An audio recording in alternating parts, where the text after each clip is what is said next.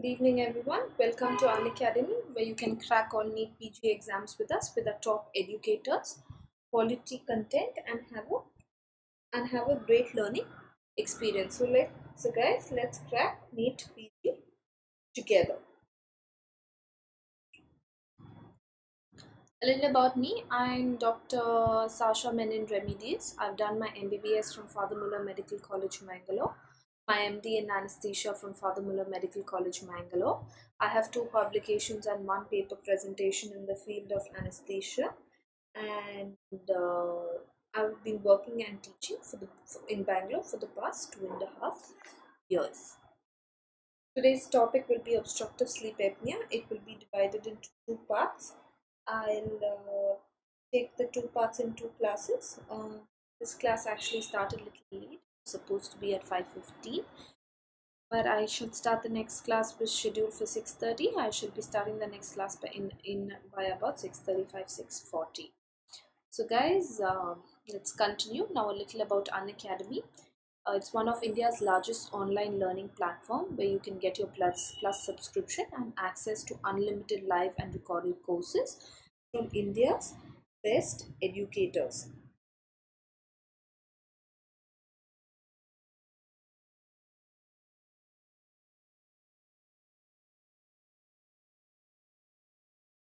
So what will you get out of Unacademy? Basically, out of Unacademy, but on Unacademy, so when you go to a coaching institute, it's very unreliable. You have to get up, get ready. There's a lot of waste of time, a lot of delays. But okay, you do get up, you get ready, you reach there. Then you need a correct place, so you have to be in time to choose an appropriate place. Then you have to get your educator's attention when you have a doubt. And these are very large classes. It's very difficult for your educator to clear everyone's doubts, right? So your educator finds it difficult to clear everyone's doubts, and it becomes quite tiresome for your educator too.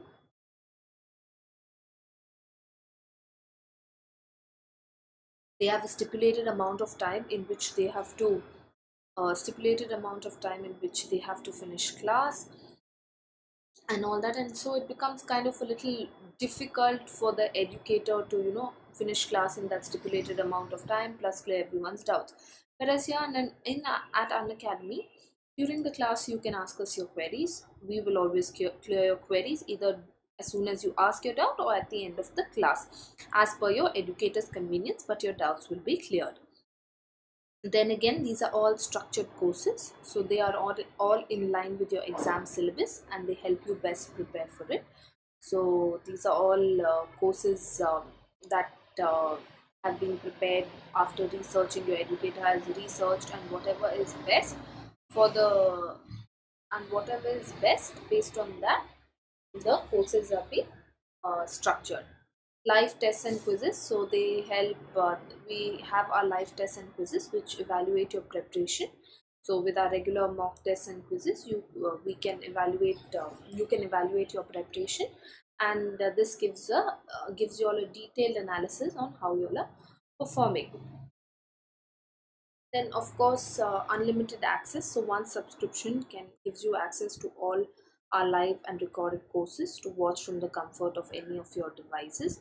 So wherever you all are sitting, wherever you all are, whatever you all are doing, when the time is scheduled, from the comfort of your homes or wherever you all are comfortable, from whichever device, you all can access the various classes.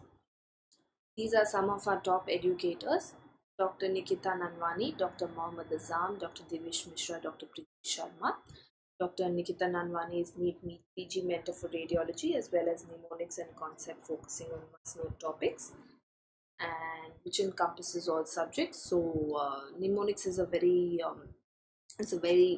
good topic, and if you all are able to prepare your own mnemonics, it will be and if you all are the type where mnemonics helps you all, then it will be very helpful for you all to study with mnemonics. And if you all can prepare your own mnemonics, it's even better because it is more advantageous for you all. These are some of the courses offered on our platform. So as you can see, there are so many subjects, right? There are almost 19 subjects that you all have to cover, and they are vast. I mean, each subject is very vast. I know it's a tough exam. It's not easy to clear this exam, I know that. So, well, but you'll have to do this. So, that's why we are here to help you.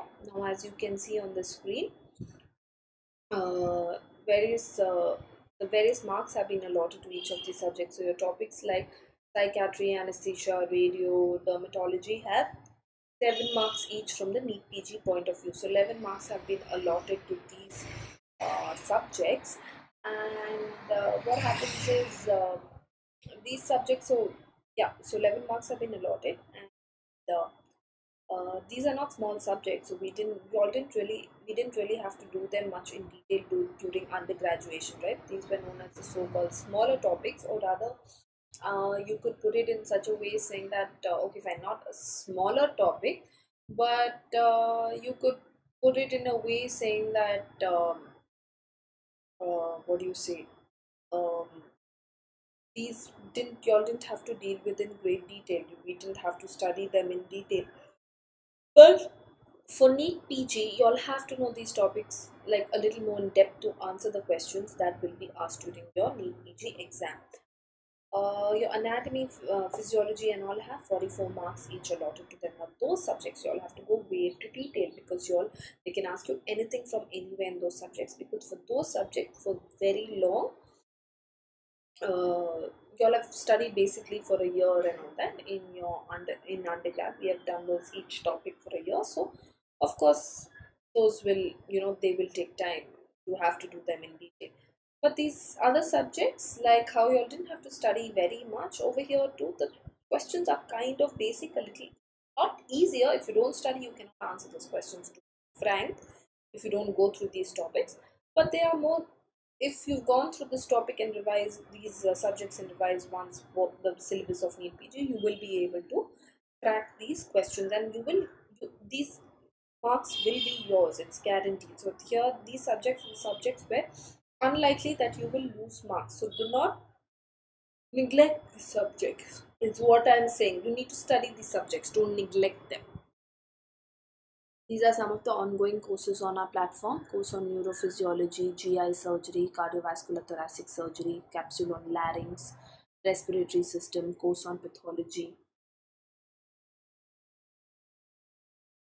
Now coming to the subscription.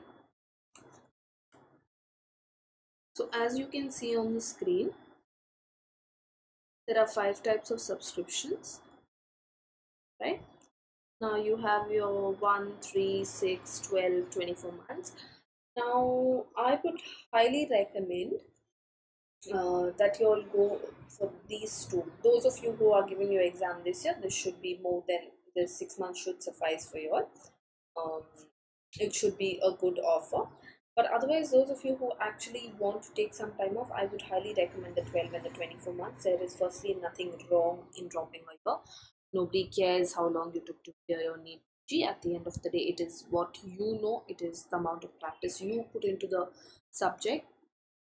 Also, these 2 plans are more economical, because subscription is a one-time subscription. So once it expires, you will have to if you want to fall back and go to the classes again, continue the classes, you will have to resubscribe. So you will have to pay the amount again. So if you take the smaller duration courses, you will have to pay the amount again, right? But with these, you have the buffer period, so it is more economical. Also, another thing is, like I was talking about subjects like anesthesia, psychiatry and all. So we never really had to study those subjects, right? Over here, you are studying the subjects. You are getting to know about all the subjects a little more in detail. So your preferences might change, your likes and dislikes might change. This is really helpful because it helps you prepare well. I mean, you all are doing this for the rest of your life, so you all need to know. You all need to know what you like, because you all need to enjoy what you do, so that it can be done to the best of your ability, right? So that's how it is. Now we shall move on with class.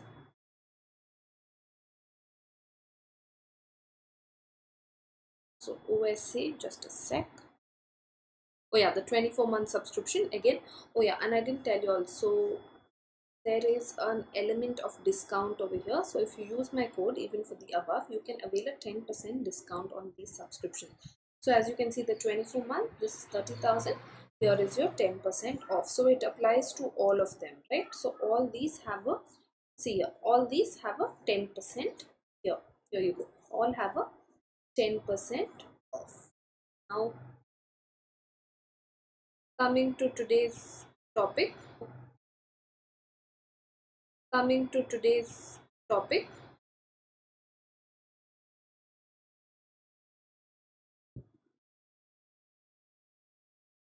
So,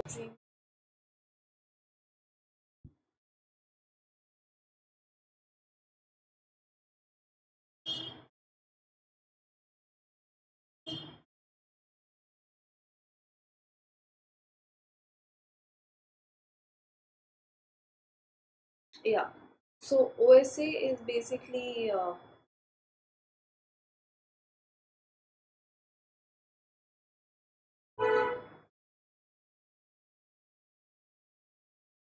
okay.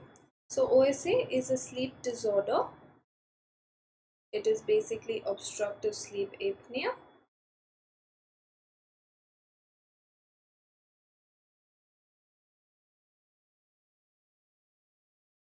So OSA is nothing but obstructive sleep apnea.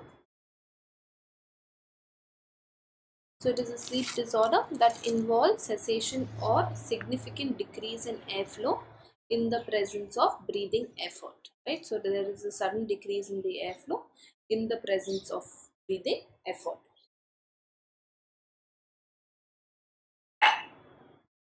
It is the most common type of sleep disorder. It is the most common type of sleep disordered breathing and is characterized by recurrent episodes of upper airway collapse during sleep. So there will be recurrent collapse of the upper airway when the patient is sleeping. So it basically produces apnea and it produces periods of apnea.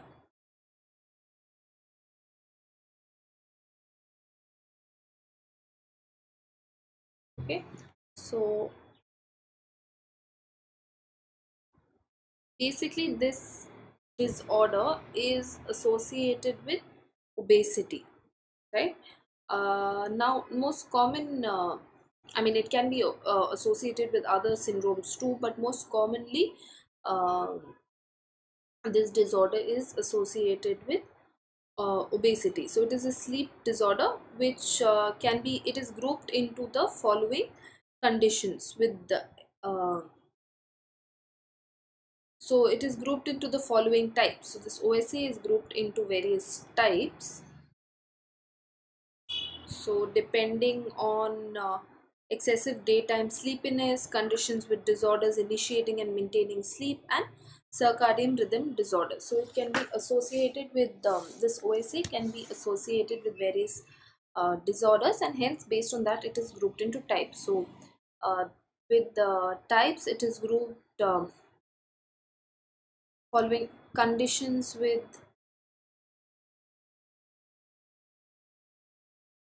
this is basically sleep disorders, okay, sleep disorder types. So this is a sleep disorder, right? So sleep disorders are grouped into conditions with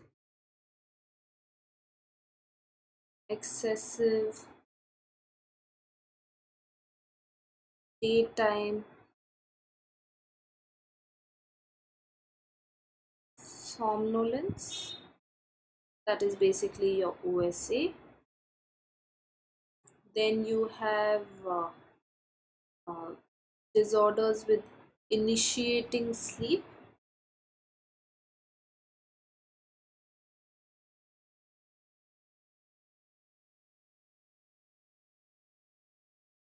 So disorders with initiating sleep, that is insomnia.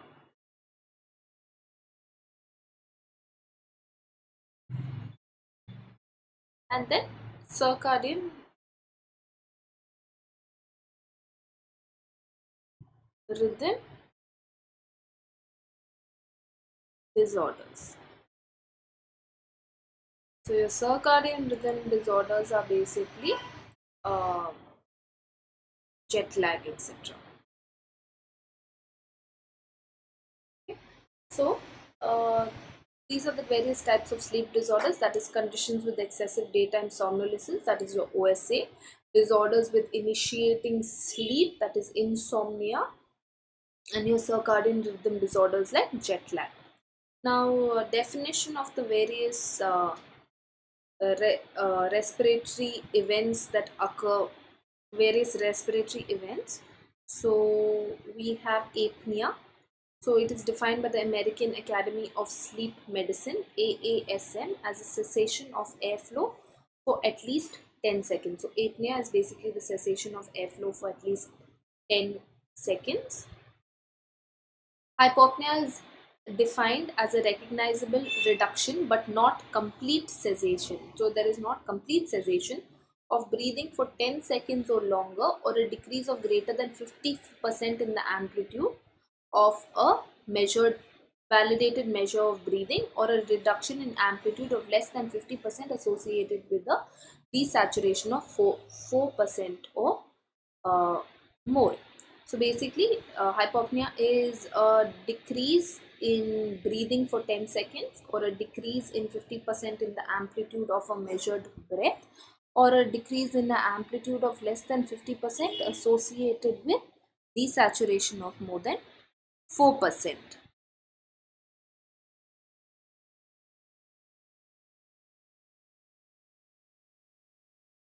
So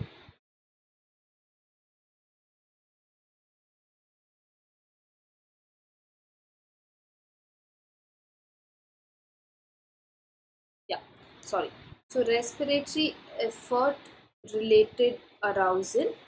So it is an event which is characterized by increasing respiratory efforts for 10 seconds or longer, leading to arousal from sleep, but one that does not fulfill the criteria for apnea or hypopnea. So there is a effort for 10 seconds or longer which causes an arousal from sleep, but it does not fill the criteria for apnea or hypopnea. No, so OSA is, like we discussed in this slide, it is a sleep disorder which involves a cessation of decrease in airflow in the presence of breathing effort. Uh, it is not a decrease, cessation or a significant decrease in airflow for more than 10 seconds despite continuous ventilatory effort. There is cessation of airflow for more than 10 seconds, 5 or more times per hour of sleep. So this completes the definition. 5 or more times per hour of sleep. So in 1 hour, 5 or more times there will be a cessation in the airflow in the presence of adequate breathing effort for more than 10 seconds. Okay, and this is associated with the decrease in arterial saturation of greater than 4%. So this is associated with the decrease in arterial saturation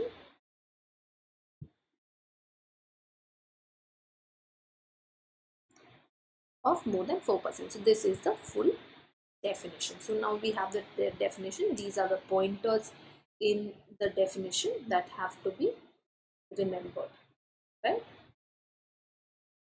Sorry, this one, right? So there is a cessation of airflow in the presence of adequate breathing for more than 10 seconds, 5 or more times per hour of sleep. These episodes are seen, and this is associated with the decrease in arterial oxygen saturation more than 4%. Now hypopnea we know. So what is obstructive sleep hypopnea? So obstructive sleep hypopnea, right? So obstructive sleep hypopnea is defined as a decrease in airflow of more than 50%. So decrease in airflow of more than 50%, not cessation. There is a decrease in airflow of more than 50% for more than 10 seconds, 15 or more times per hour of sleep, 15 or more times per hour of sleep,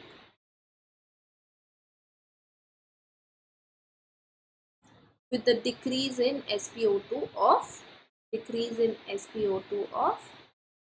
more than 4%. The difference is here 15 or more times per hour of sleep, and there is a decrease in airflow more than 50% for more than 10 seconds. Of course, that is the same, but there is a decrease, not a cessation in airflow. Now, both these forms of obstructive sleep apnea hypopnea syndrome is associated with snoring, sleep disruption. So there will be the common symptoms to both these are snoring,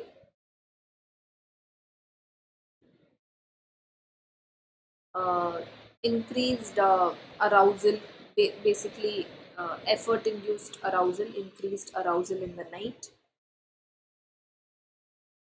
daytime sleepiness,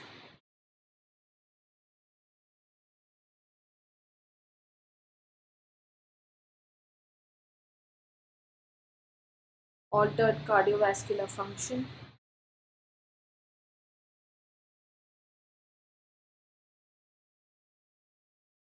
then there will be hypercarbia, polycythemia, pulmonary hypertension, so hypercarbia, polycythemia,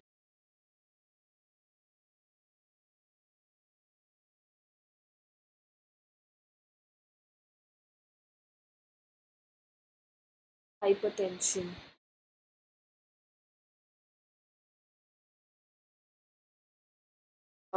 MI, left ventricular hypertrophy, so LVH, MI, all these syndromes can be associated with these two. Now, obstructive events are characterized by continued thoraco-abdominal effort in the setting of partial or complete airflow cessation. Central events by lack of thoraco-abdominal effort in this setting. So, mixed events have both obstructive and central features. They generally begin without thoraco-abdominal effort and end with several thoraco-abdominal efforts in breathing. So, sleep-related breathing disorders. So, obstructive sleep and apnea should be considered as a continuum of disease, that is a spectrum of abnormalities from snoring to obesity, hypoventilation syndromes. So, there will be snoring, there will be hypopneas, apneas, and it is a continuum, right, from snoring to obesity, hypoventilation syndrome. So, it is a continuum of diseases, it is not a separate thing.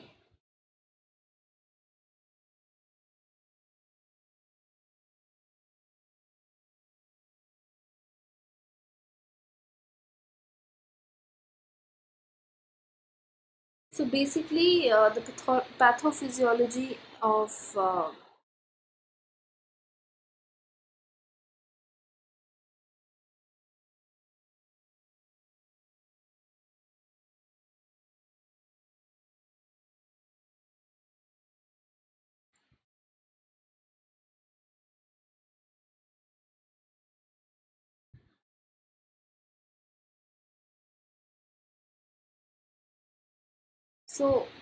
the various changes, the what leads to this uh, uh, obstructive sleep and apnea. So basically, obesity is a huge factor that plays a role in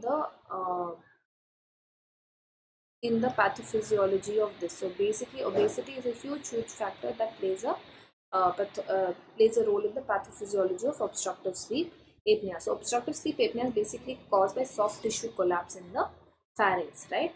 So transmural pressure is the difference between the intraluminal pressure and the surrounding tissue pressure. If the transmural pressure decreases, the cross-sectional area of the pharynx decreases. So basically the difference between the intramural pressure and the surrounding tissue pressure. So when the surrounding tissue pressure increases, then your transmural pressure will decrease.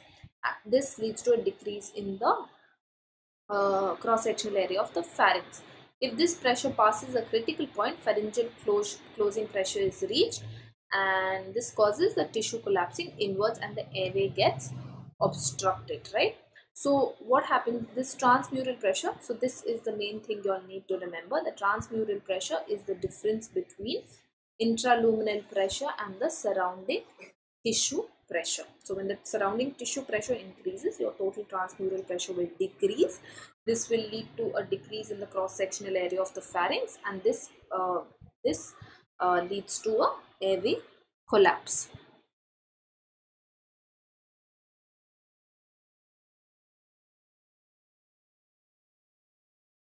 So there are a lot of anatomical factors that play a role.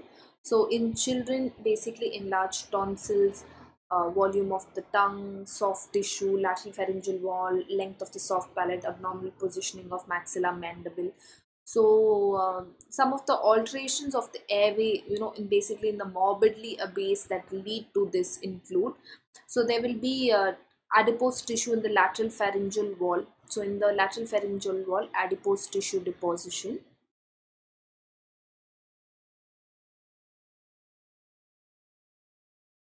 So adipose tissue deposition in the lateral pharyngeal wall. There can be adipose tissue deposition in the uvula, tonsilla, pillars, the tongue, epiglottic folds. All these will cause a decrease in the pharyngeal area. Okay. So the adipose tissue deposition in the false vocal cords it will lead to difficulty in seeing the opening of the airway. Then deposits of adipose tissue external to the upper airway, like in the lateral pharyngeal pads of jowls, etc. Presence of hypopharyngeal adipose tissue, presence of pretracheal adipose tissue. This will push the hyoid bone posteriorly into a less favorable position, causing the epiglottis to override the glottic. So when there is adipose tissue over the hyoid bone, pushes the in the pretracheal adipose pushes the hyoid bone posteriorly, and thus the epiglottis will fall over the vocal cords. Then there will be an alteration in the shape of the pharynx due to deposition of this fat, which will the pharynx will form an ellipse, basically. Okay, so the pharynx will form an ellipse with a long axis lateral transverse to an, it will basically form an ellipse, so it will reduce the axis. Then there will be decreased efficiency of the dilator, the pharyngeal dilator muscles, because of so much of adipose tissue deposition. So that is seen in the obese patients. Now there are certain neuromuscular factors that also play a role. There's activity in the upper airway, including reflex activity, which leads to a reduced ventilatory motor output to the upper airway muscle. So this also can play a role. So certain innate factors also can play a role in this condition. So certain innate factors also can play a role, like just a sec, there it is. So facial elongation, posterior facial compression, retrognathia, micrognathia, mandibular hypoplasia, brachycephalic head, inferior displacement of the hyoid, like I said, because of any fat. A pretracheal fat can push the hyoid bone posteriorly. Adenotonsillar hypertrophy, particularly in children. Pierre-Robin syndrome, Down syndrome, Marfan syndrome, Prader-Willi syndrome, high arch palate, and of course obesity. Okay. So nasal obstruction, basically any polyps, septal deviation, tumors, trauma, stenosis, can lead to obstructive sleep apnea. Retropalatal obstruction, like any elongated posterior placed palate and uvula, tonsil, adenoid hypertrophy. Retroglossal obstruction, macroglossia, and tumors, all can lead to obstructive sleep apnea. Now the non-structural risk factors are your There you go. Obesity, central fat distribution.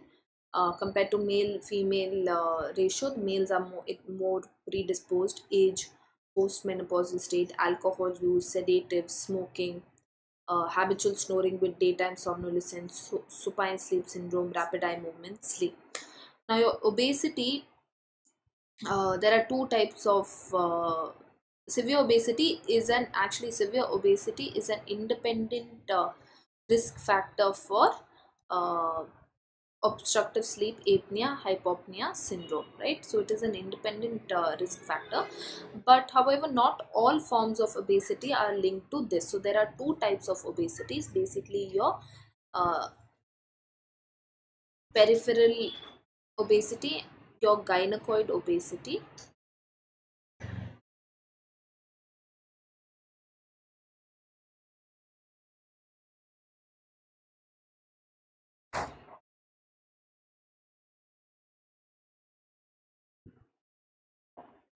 So your gynecoid obesity has very little association with obstructive sleep apnea. Your central obesity, on the other hand,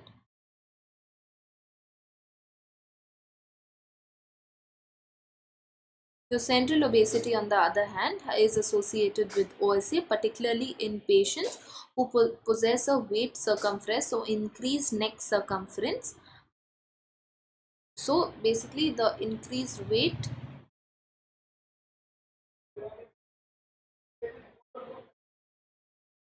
sorry, not waist, I'm sorry, waist, increased waist and increased neck circumference. So these are risk factors for central obesity. So it is said that the waist to hip ratio was, if of all the risk factors, the strongest correlation is with the waist circumference in markers for OSA, which include uh, waist circumference in particularly is waist to hip ratio. So the strongest indicator is the waist to hip ratio. The indicators more than 1 in men and more than 0.85 in. So then you have your neck circumference, poor Mallampatti classification, non-obese individuals, of course you have the cartilaginous abnormalities what we just discussed, tonsillar hypertrophy, nasal obstruction.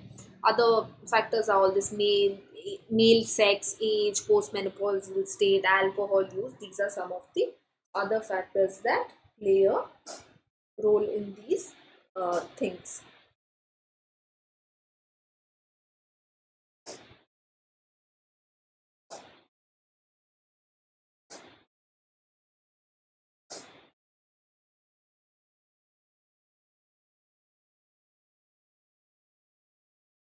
Right?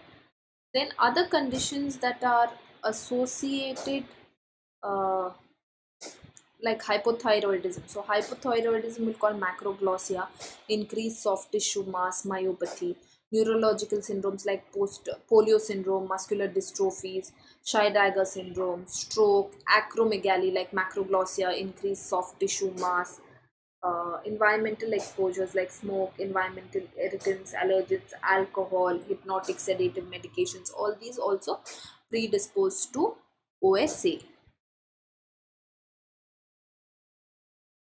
Now the epidemiology prevalence in the US has been 2 to 4% for women and 4 to 9% for men. Uh, Sleep disturbance disorders remains undiagnosed in approximately 93% of affected women and 82% of the affected men.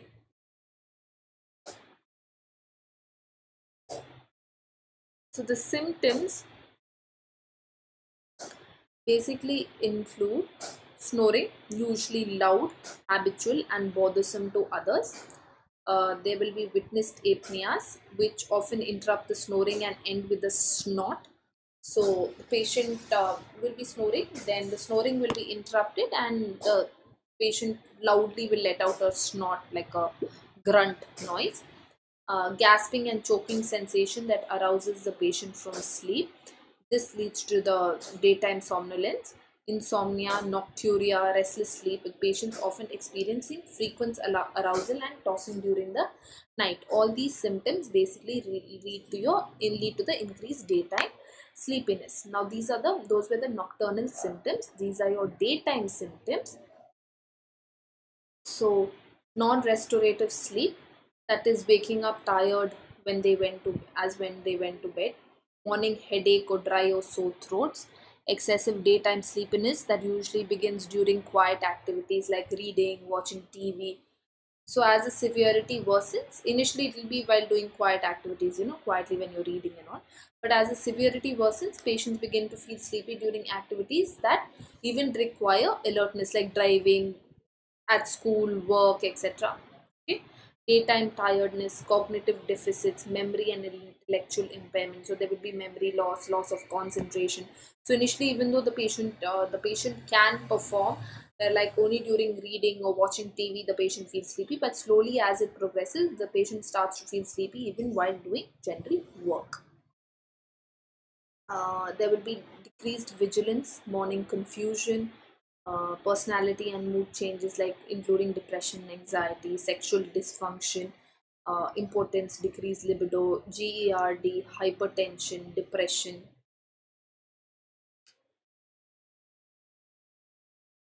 Now coming to excessive daytime sleepiness. So one of the most common and difficult symptoms. Okay, this reduces quality of life, it impairs daytime performance and causes neurocognitive deficit. So it leads to memory loss. Then because of this excessive daytime sleepiness, the person cannot function normally, right? He cannot go about his day-to-day activities. So it becomes very difficult for these patients. Then we have our Epworth. So this can be assessed during the Epworth sleepiness scale. So this is a questionnaire which is used to determine how frequently the patient is likely to doze off in 8 frequently encountered situations. So this Epworth sleep scale, it's basically a questionnaire which determines how frequently the patient can doze off in 8 frequently encountered situations. The other questionnaires is your STOP questionnaire. This is STOP questionnaire. Right, so your STOP questionnaire, S stands for snoring, T is tiredness or daytime sleeping,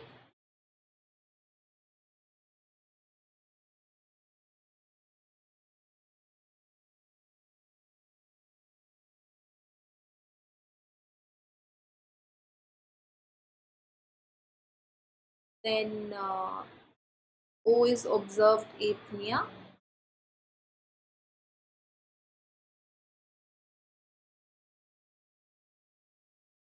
P is high blood pressure. So this is another questionnaire. So then there is the Berlin questionnaire. One is a STOP, Epworth sleep scale, and Berlin questionnaire. These are all screening for OSA. This Epworth sleep scale is basically for excessive daytime sleepiness. So Epworth sleep scale is, in contrast to just feeling tired, how likely are you to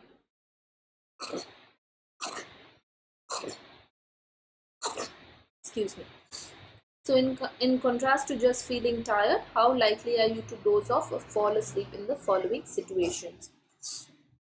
So 0 is would never doze, 1 is slight chance of dozing, moderate chance of dozing, high chance of dozing. So 0 to 3, never, slight, moderate, high. So this is the questionnaire that is given.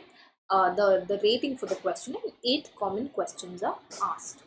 The common thing is while sitting and reading, while watching TV, sitting inactive in a public place, that is a theater or a meeting, a passenger in a car for an hour without a break, lying down to rest in the afternoon when circumstances permit, sitting and talking to someone, sitting quietly after lunch without alcohol, in a car while stopping for a few minutes in traffic. So based on this, the scale, the Epworth, these questions, the Epworth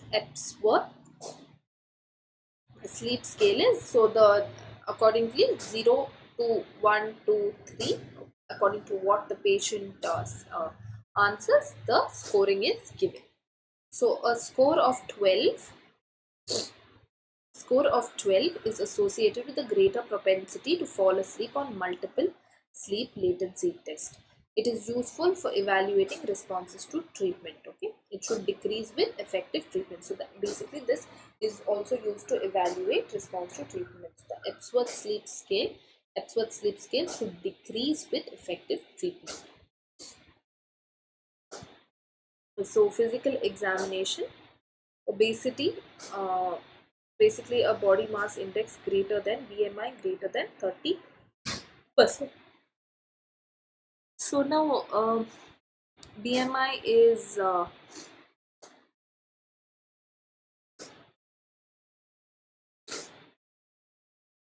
so BMI there are so BMI, just to know, BMI body mass index. So normal healthy normal weight BMI is 18.6 to 24.9 kg per meter square. Then you have your overweight 25 to 29.9.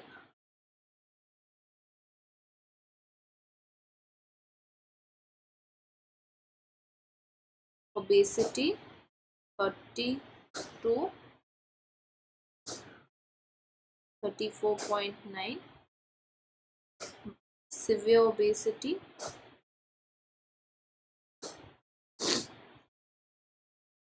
is 35 to 39.9, and your morbid obesity is BMI of more than 40, right? So BMI of more than 30, basically from here, so it basically includes your obesity, severe obesity, and morbid obesity.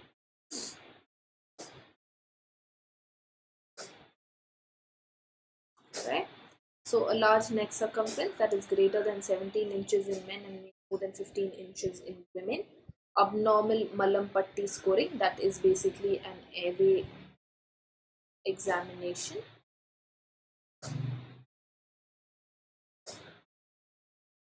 Patient is asked to open the mouth and the position of the uvula, the tongue, etc. is assessed. Posterior, the hard palate. So based on that, narrowing of the lateral airways, enlarged tonsil, retrognathia, micrognathia, high arched, hard palate. So systemic arterial hypertension is present in approximately 50% of patients with OSA. They can have pulmonary hypertension because of the hypercarbia, congestive heart failure, stroke, metabolic syndrome, diabetes mellitus.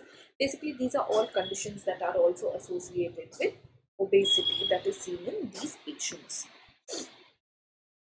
So what are the cardiovascular diseases in obstructive sleep apnea?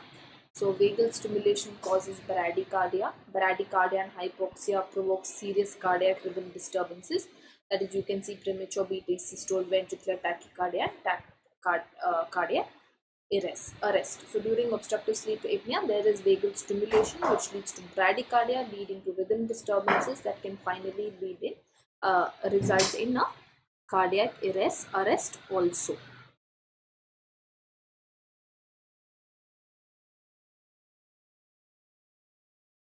So these are the various indices for sleep disordered breathing. Apnea hypopnea index. So apnea hypopnea index is defined as the average number of episodes of apnea and hypopnea per hour. So the results are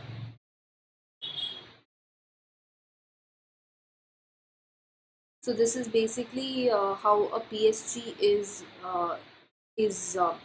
so PSG is basically, the PSG is a gold standard for diagnosis of, it gives a definitive diagnosis of apnea. Okay, it is a sleep study, okay, which involves performed by, it is performed in sleep study centers, which examines the nocturnal sleeping patterns by monitoring physiological parameters. Okay, so basically it consists of an EEG or electrooculogram and electromyogram. So PSG consists of an EEG, electrooculogram and electromyogram. All these three are recorded, right?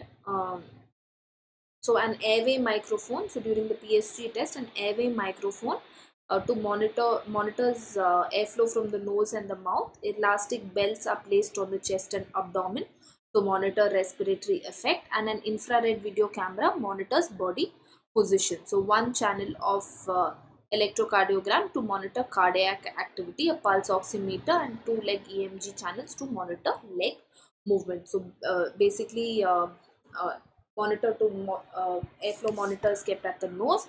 The belts around the chest monitor the chest movements. ECG monitors the cardiac movements. EMG monitors the leg movements during the PSG study. That is the to make the definitive diagnosis of OSA, and this is reported as apnea hypopnea index. Okay, the results are observed in the total number of apneas and hypopneas per hour of sleep, or the apnea hypopnea index. Values of 6 to 20, 21 to 40 and greater than 40. So basically 6 to 20, 21 to 40 and greater than 40. So this is mild, moderate and severe OSA. Mild, moderate, severe OSA. So mild OSA is basically, mild OSA is with apnea hypopnea index of 6, between 6 and 20. Moderate OSA is with apnea hypopnea index between 21 and 40, and severe is more than apnea hypopnea index of more than 40. So the respiratory disturbance index is basically the average number of respiratory disturbances per hour. So it is basically a combination of apnea hypopnea index plus AI. So your AI is basically your arousal index.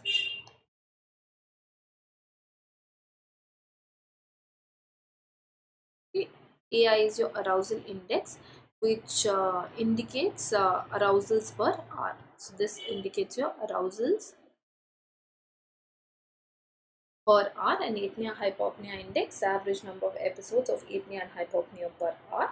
So the combination of these two gives your respiratory disturbance index. So the diagnostic criteria for OSA. So individuals must fulfill criteria for A or B or plus criteria for C to be diagnosed with OSA. So A is excessive daytime sleepiness that is not explained by other factors. So excessive daytime sleepiness not explained by other factors. Two or more of the following not explained by other factors, that is choking or gasping during sleep, recurrent awakening from sleep, waking up unfresh from sleep, daytime fatigue, and impaired concentration. So this is very subjective actually, to be frank. So choking or gasping, recurrent awakening from sleep, waking up not fresh, daytime fatigue, and impaired concentration. C is overnight monitoring, demonstrates 5 to 10 or more obstructed breathing events per hour during sleep, or greater than 30 events per 6 hours of sleep. So these events may include any combination of obstructive apnea, hypopnea, or respiratory effort related arousals.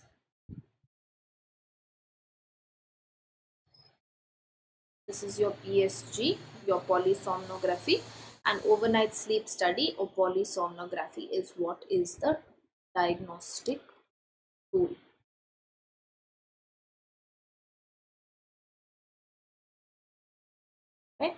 So in laboratory measures of sleep architecture, so it is a laboratory measurement of sleep architecture, electroencephalographic arousals, eye movements with your electrooculogram, chin movements, airflow, respiratory effort, oximetry, electrocardiographic, leg movements which are checked by your electromyography, snoring, body position, and leg movement. So uh, all these are monitored during your ESG.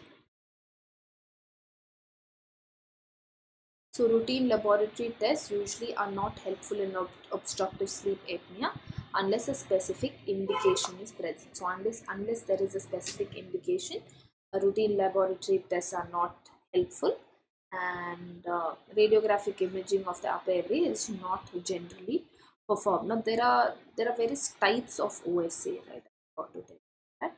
So there is childhood obstructive sleep apnea.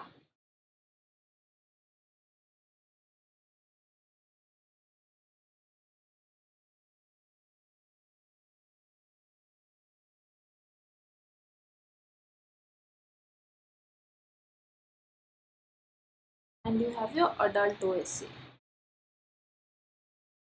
So, obstructive sleep apnea, hypopnea syndrome. So, the pathophysiology of the childhood obstructive sleep apnea, OSA, yeah? It is not generally peripheral in origin due to nocturnal airway blockage from any but uh, sorry, it is most commonly peripheral in origin, which is due to blockage of the nasopharyngeal airway due to some nasal pathophysiology, hypertrophic tonsils, adenotonsilite, craniofacial abnormalities. So basically, they'll have snoring, behavioral disturbances like attention deficit, increased daytime sleepiness. It is distinguished from the adult. The snoring is continuous. Okay, in this, the snoring is continuous,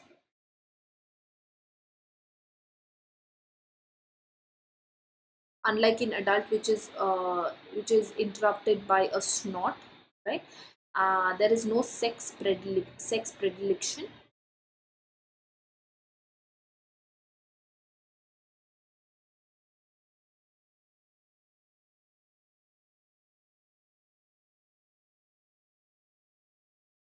so there is no so this OSA is more common in males, like so in this there is no sex predilection.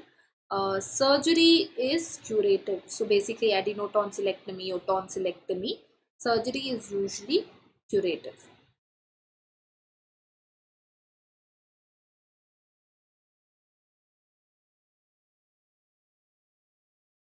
And there is no PSG is not helpful in evaluating children, right? So it's not gold standard. Whereas with your and the pathophysiology is peripheral,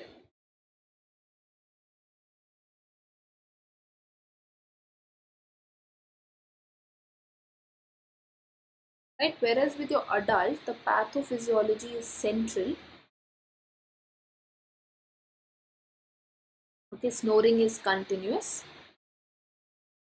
Okay, uh, there is severe. There is uh, there is asymptomatic to paroxysmal snoring.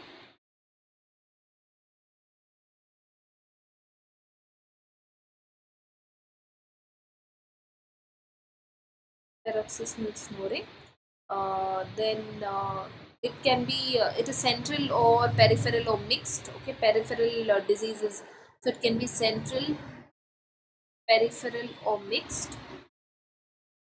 Peripheral is more confined to adipose tissue in the upper airway due to obesity, or sometimes with superimposed craniofacial dystosis. Uh, so there'll be intermittent snoring apnea syndromes, daytime sleepiness, um, uh, hypopneas. Yeah, so severe form, there will be So obesity hyperventilation syndrome is severe with chronic daytime hyperventilation and hypercapnia, but there is no pulmonary disease. With severe OSA, there will be cor pulmonale because of right heart failure. So these are the AASM guidelines for performing a PSG in patients. So basically sleep stages are recorded via an electrooculogram and chin myogram EMG. So sleep stages are recorded. Heart rhythm is monitored with a single lead ECG. Leg movements are recorded via an anterior tibialis EMG. Breathing is monitored including airflow at the nose and mouth using thermal sensors and nasal pressure transducer. Uh, so using inductance, plethysmograph and oxygen saturation, and the breathing pattern is analyzed for the presence of apneas and hypopnea. So basically this EMG, electrooculogram, electrocardiogram, all are used to test to monitor this pattern.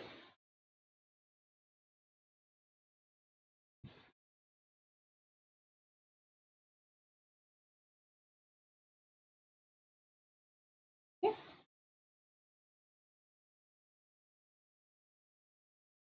So as you can see here, there is a cessation of airflow for at least 10 seconds with persistent respiratory effort. There is cessation, there is no airflow. So OSA is cessation of airflow for at least 10 seconds, and this has to occur 5 times per hour of sleep with a desaturation of more than 4%.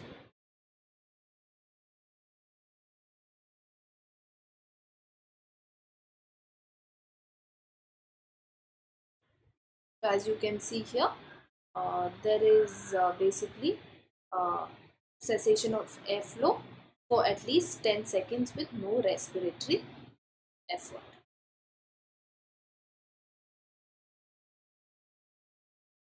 Mixed apnea is an apnea that begins as central and ends as an obstructive apnea. So it begins as a central and ends as a so this is the central apnea, ends as an obstructive apnea.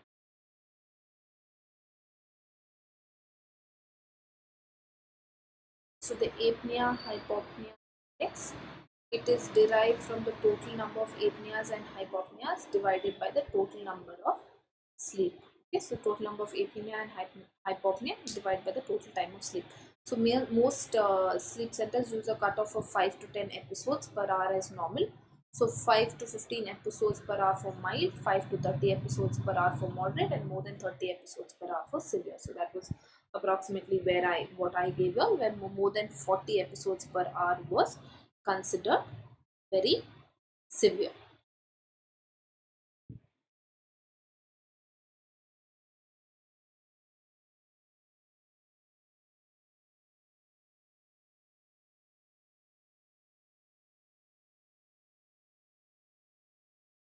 So split night ESG, patients with respiratory disturbance index higher than 40 during the first 2 hours of diagnostic PSG should undergo a split night PSG study. So with the respiratory disturbance index higher than 40 during the first 2 hours of sorry so with the respiratory patients with the respiratory disturbance index more than 40, higher than 40 during the first 2 hours of sleep should undergo a split night PSG study. So the final portion of the study is used to titrate the continuous positive airway pressure device. So for home testing, 3 levels of portable monitors are available. Level 2, a portable monitor with the same parameters as a full attended PSG. Level 3 with at least 4 channels including flow, effort and oximetry and heart rate.